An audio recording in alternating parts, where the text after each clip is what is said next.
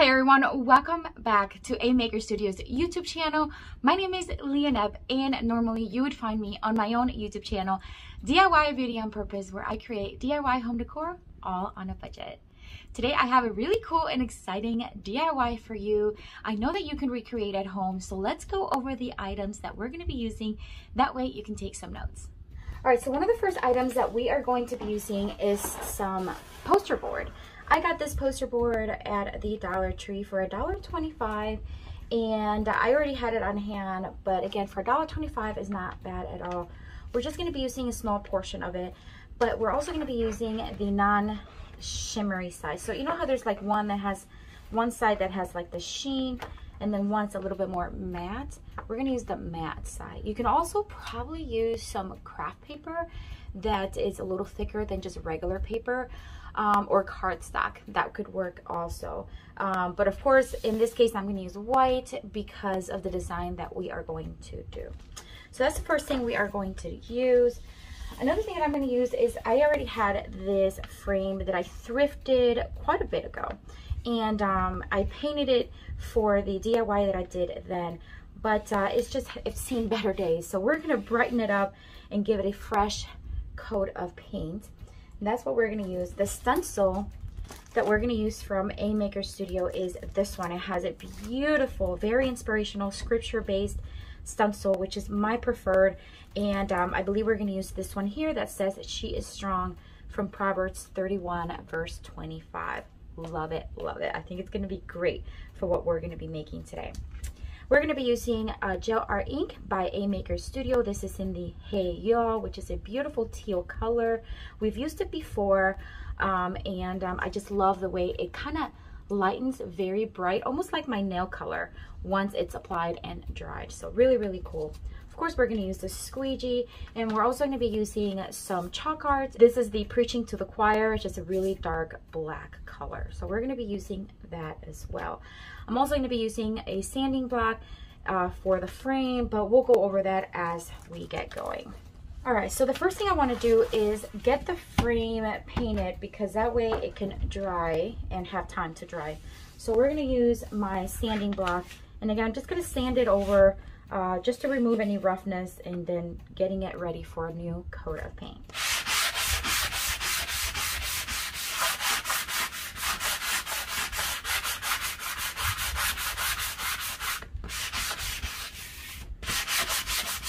I get my sanding blocks from Dollar Tree. They're $1.25 for one.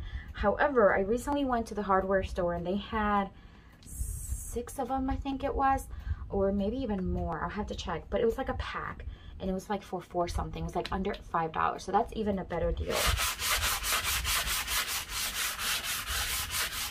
And I use them all the time.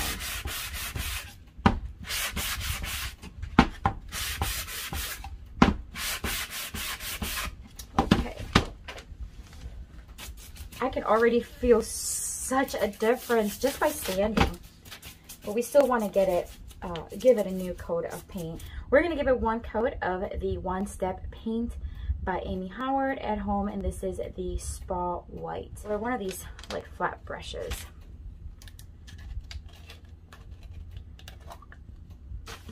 I'll put some paper underneath so that I don't get it on my surface, and also I can then take it like this to let it dry. Right. See how that white is more of an off-white, kind of like a beigey undertone, so it's very pretty, gray kind of. So we're just going to give it one coat. That's all it needs, because it already has that white undertone, and this is just going to give it that fresh coat and just look pretty, just so beautiful.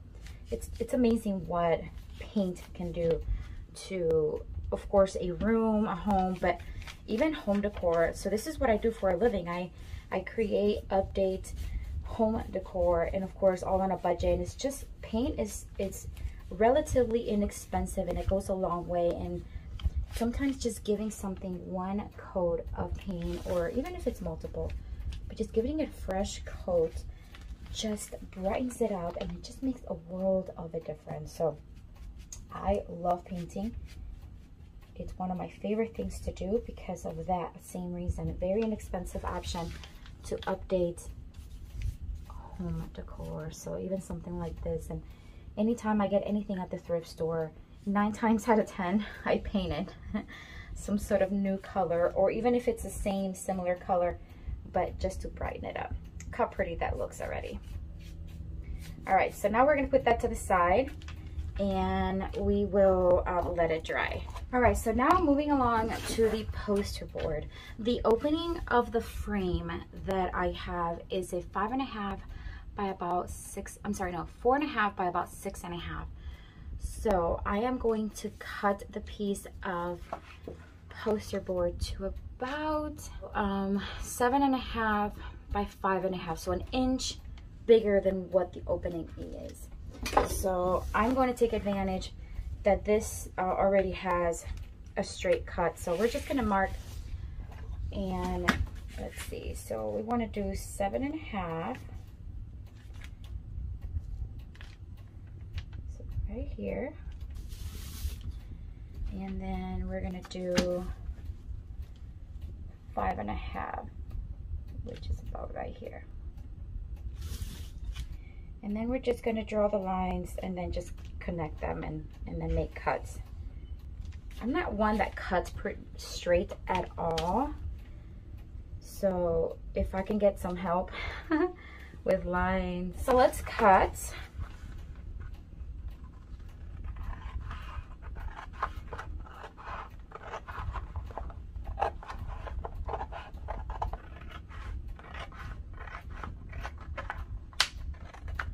Okay.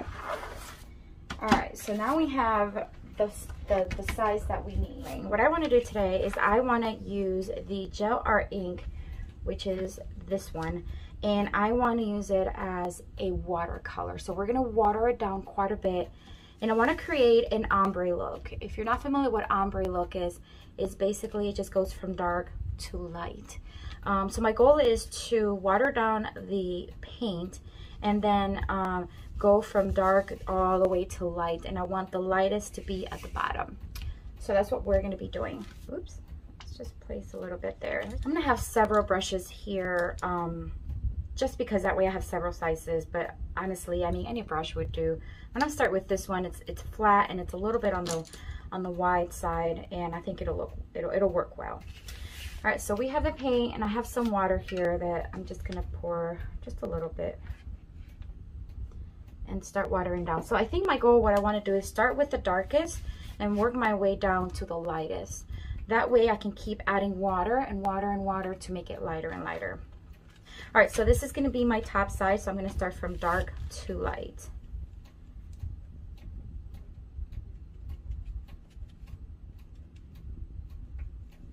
See how it's watering down, just like watercolor.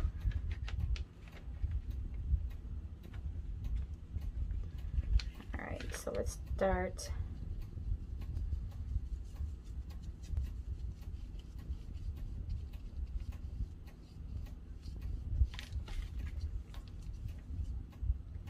I want a little darker.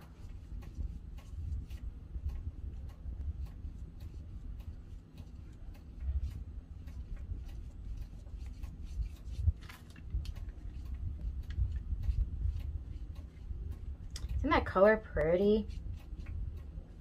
Okay.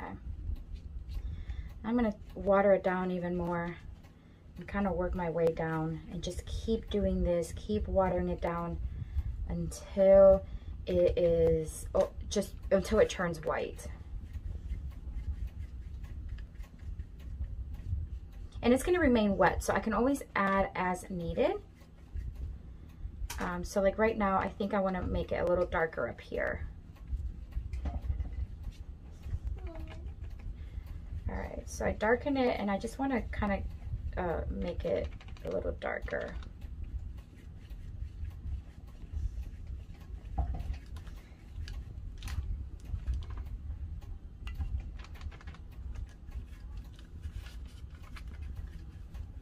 See how pretty that looks? It already has that nice dark to light color, and it's curling on me because it's getting wet, but I was expecting that. I'm gonna add just a little bit more of color up here, and then just lighten it up as I go down, just so that it has a little bit more color.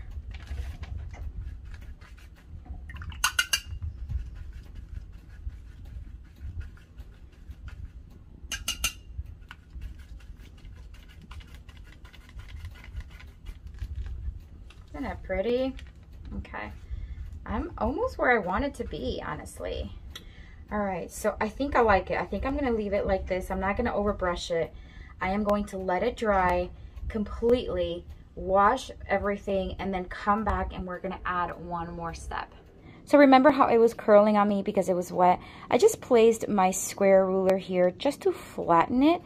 And then I am using my heat gun just to kind of get it dry in a flat surface. So we're gonna keep the square ruler where it is, and then we're gonna start drying it.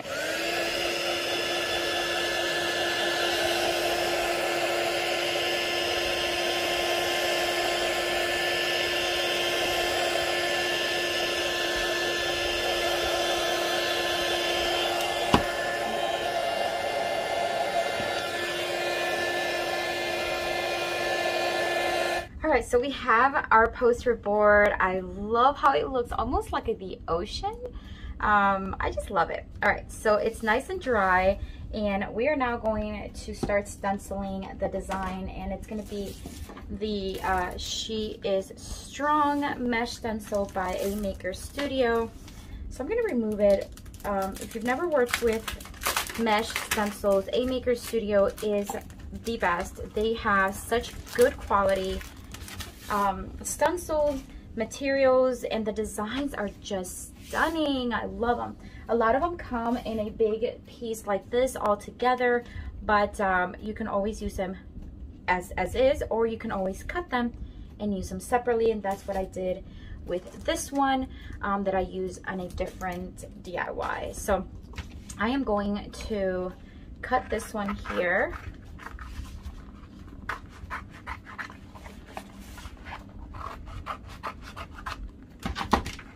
Put this to the side. All right, now I love that this has the She Is Strong, and then it has these little like rays, almost like the sunshine. I think I'm going to do those in a yellow, and I have this beautiful yellow here in the chalk art that I think will look great. So we're gonna do those separately, and hopefully I don't mix them up. So what you wanna do is you wanna remove the design, the stencil. It's almost like a sticker. And then what I want with this one is I want to put it towards the bottom here, kind of like bottom right, so a little bit more toward the right, but not too much right, because I don't want it to be covered by the frame. So we're going to place it here and just stick it right on. Then I'm going to take the gel arc. This is in the Preaching to the Choir, which is the dark. All right, so I'm gonna take my squeegee, and a little bit goes a long way, so I'm not gonna need a lot at all. And even if I do have way too much, I can always put it back in the container. So we're just gonna go with that little bit. I think that should be sufficient.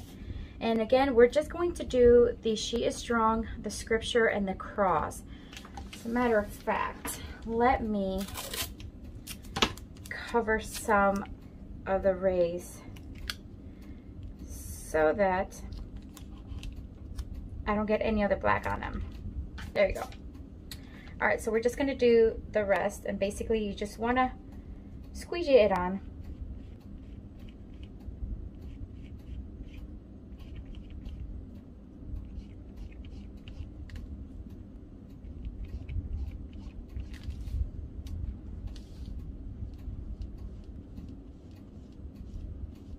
Okay, a little bit left, so I'm just gonna put it back on, and then we're going to remove this, and we're quickly going to do the yellow.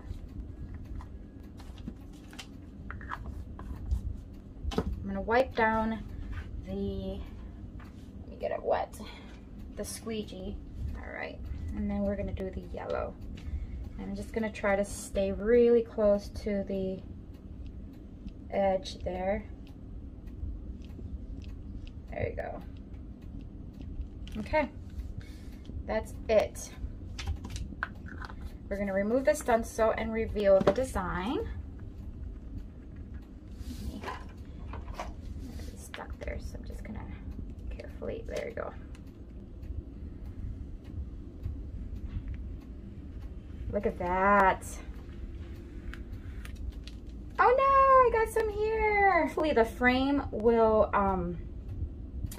cover it, but look how pretty that looks. I think I just went too hard when I removed it and I swiped it on there, but that's okay. We're gonna try to fix it. I'm just so stunned at how pretty this looks. The yellow and then the black, everything's so crisp. Let me show you a little close up. It's like screen printing. I love it, love it. All right, we're gonna let that dry and I'm gonna go wash this. I'm just gonna rinse it under some lukewarm water, remove the excess ink, and yeah, just get it ready to use it on another time. All right, so I do want to distress a little bit of the frame just to kind of pull a little bit of that white, like that bright white that was underneath it. I think that's gonna give it a little bit more dimension, and it's just gonna make it look so pretty. So you see how when I'm sanding, you see that white popping through? It's just beautiful. So that's exactly what I want. That way it gives it just that nice, just dimension and character. So I'm gonna focus on the edges, the corners, just where it would naturally distress the most. And then I'm just gonna do the inside here of the frame. And I'm just gonna sand down everywhere to smooth it out and then have it ready. So such a pretty frame to begin with. So solid too. All right, I'm gonna wipe it down really well. And now it's time to attach the design. So I have the design here, and what we want to do is we want to flip it over and then we want to place it, right? So then we're going to staple it, or we can even tape it, but I just want to turn it around and see kind of like where I'm at. I like that. I think that works really well. So I'm just going to keep it there.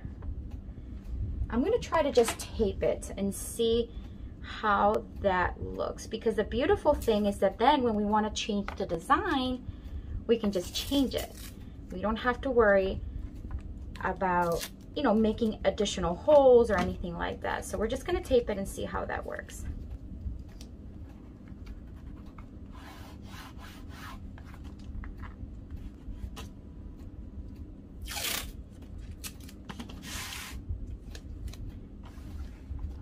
And I'm gonna keep this one for myself because it goes really well with my summer decor this year. So I'm not worried about it looking very pretty in the back. If I was gonna sell it, then I would wanna maybe paint the back, cover it up, and just make it look a bit more finished. But this one's gonna be for me, so I'm okay.